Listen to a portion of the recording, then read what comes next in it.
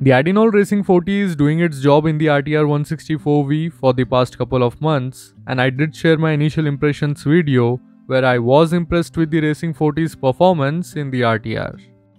So this time we will be discussing the lap test results of the Addinol Racing 40 10W30 after doing 2500 plus kilometers of heavy use, most of which was done in heavy city bumper to bumper crawling traffic. At the time of making this video and while I was analyzing the used oil results, due to some technical issues, the lab didn't update me with the viscosity values, so if there is any update, you will get it on screen or in the description. Moving ahead, we have TBN, which happens to be a critical property for an engine oil. Total base number indicates the presence of base that neutralizes the acidic environment inside the engine.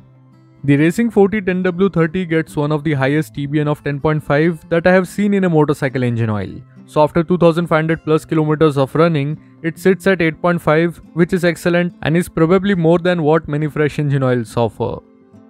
Now it's time to discuss the elemental analysis results, which will reveal a lot about this engine oil and its performance. Let's begin this with the wear and tear elements, where iron came out at 37.5 parts per million, which is way under the limit, and the value represents low wear and tear.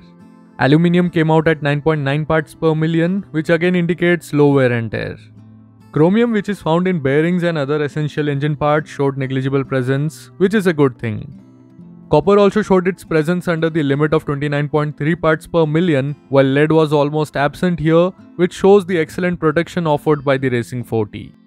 Next, we will discuss the presence of contaminants in the used oil, where both silicon and sodium showed similar presence at 4.3 parts per million.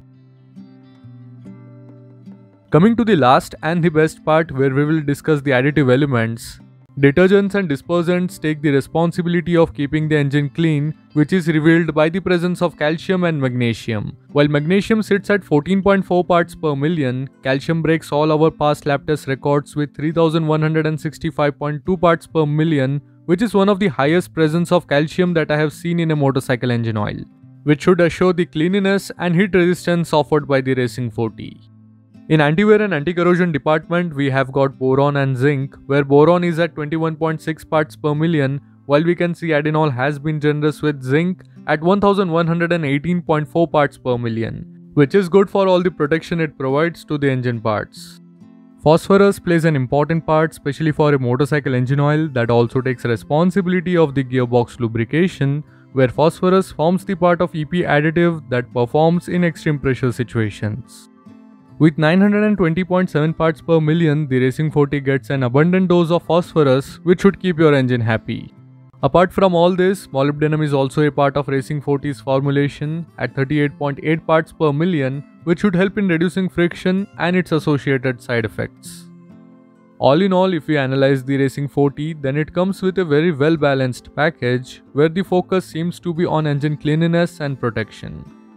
This brings me to the conclusion, where I hope you guys will keep showing interest in this kind of lab test videos so that I can continue with them. So that's it for this video, and I hope you guys have liked it.